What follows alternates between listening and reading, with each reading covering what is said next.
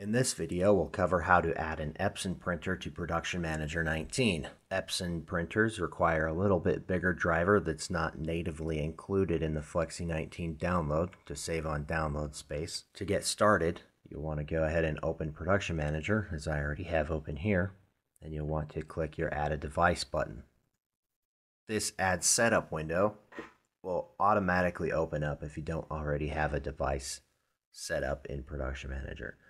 So you'll want to select printers from the list, and you'll want to select Epson, the manufacturer of your printer, and the model of your printer.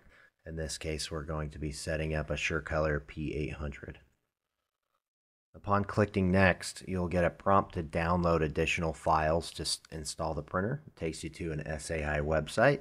To do that, all you need to do is click this link in the prompt. Your default web browser will open, and in most cases will immediately start downloading the files. The file download speed will vary with your internet connection. Now that our download is complete, we need to extract the files from the zipped folder.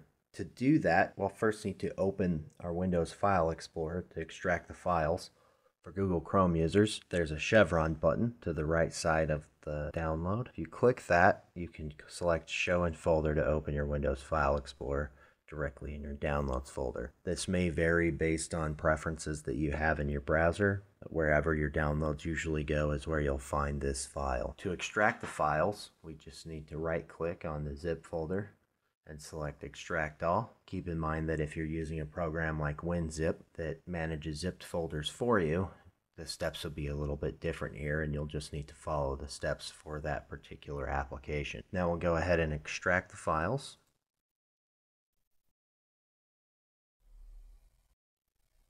And the new extracted folder will open. At this point, we'll need to close Production Manager.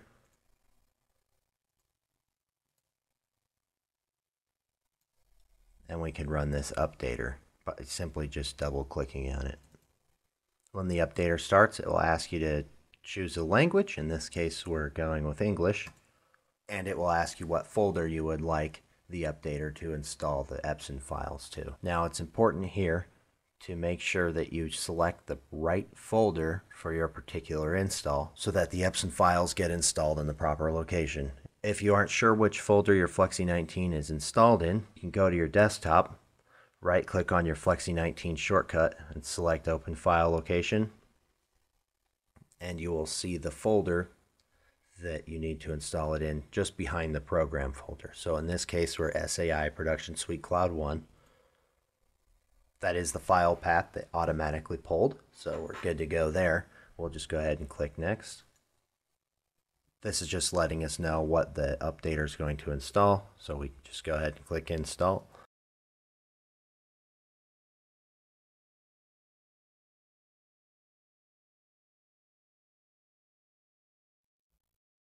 And you can go ahead and click Finish to finish the setup.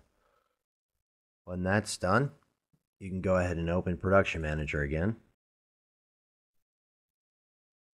And if you haven't added a setup yet, this will automatically pop up. If you have already added a setup, you will need to click this Add a Device button right here. Select Printers. Find Epson in the list. And then find the model of your printer. In this case, it's a SureColor P800.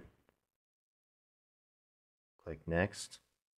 Now you'll be asked to put in the IP address of the printer. You can usually get that off of the interface of the printer and the network settings. Some printers will actually broadcast their IP address on your network. To find that, you'll just simply click this Find Device button here. Check Show All Devices and press Update.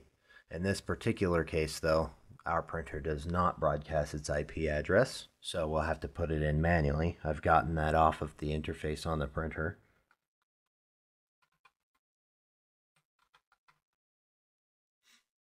And we'll click OK, and then we will test our connection. Got Check Connection Success. If you get an alert that asks you to ask your network administrator to set up TCP/IP, you will need to double check your IP address or get help from a network engineer to get your printer connected. So we can click OK and Finish. And now we're ready to print on our Epson printer.